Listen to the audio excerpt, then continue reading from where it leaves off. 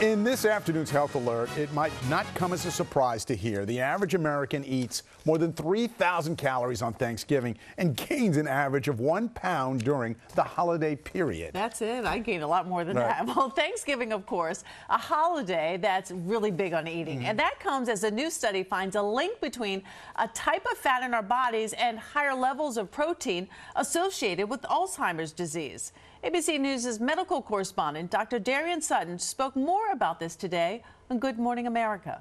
We've long known the association between gaining weight and obesity with an increased risk of dementia. Now, this new study reveals clues as to maybe it's not about how much weight we gain, but how we distribute that weight.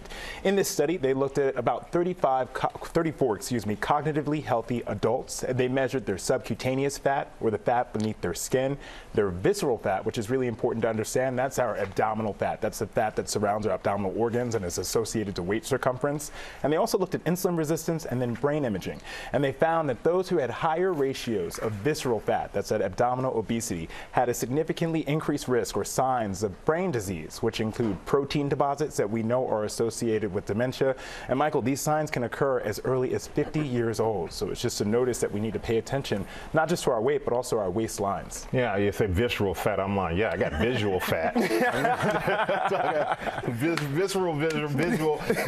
Okay, how can we minimize? How can we possibly minimize this fat, or be aware of it, so we can minimize our risk of Alzheimer's? So when you want to minimize your risk of dementia overall, you want to focus all around. So that includes your diet, controlling your sugar, monitoring your blood pressure. Also, most importantly, as we get older, checking our hearing. Hearing loss is a significant risk factor to the development of dementia. It causes social isolation and increases risk for older adults. And then for waistlines, the CDC recommends that men keep their waistline under 40 inches and women under 35, non-pregnant women. So that's the goal. If you can try to stick to those goals, you decrease your risk as much as possible. Yeah, habits, right? Habits is make it a lifestyle instead of just a dietary momentary change. Yeah.